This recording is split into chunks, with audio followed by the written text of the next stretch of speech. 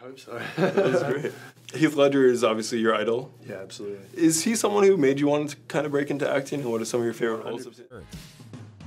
We all know the late Heath Ledger was a great actor, but did you know that he had directorial chops too? He directed a few.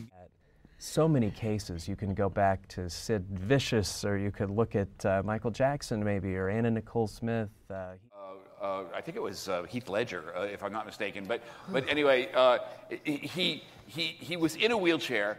And like Robin Williams or Heath Ledger, who end up like taking drugs or committing suicide, and you're like, what?